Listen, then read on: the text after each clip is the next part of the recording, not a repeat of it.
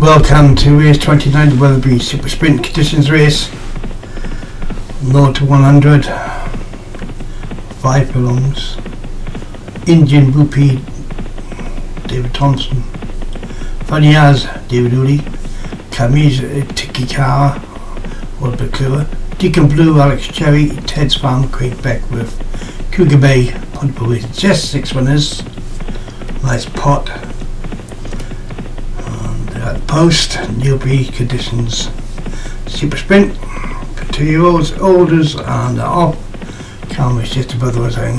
Cabanisi Titicaca leads, but now being pressed by Indian Rupee, and Indian Rupee's gone for the take it up.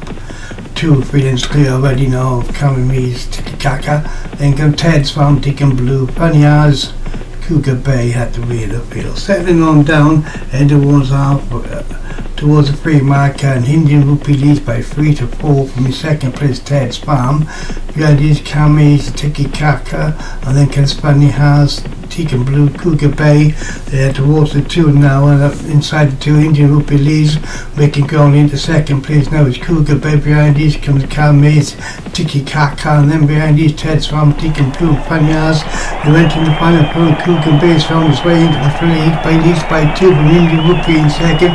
Backing for his Cabanese Tiki Kaka, up to the line. Deacon Blue is going to win it. Cougar Bay is going to win this by about 3 to 4 from Cabanese Tiki Kaka in second. Indian Rupee in third.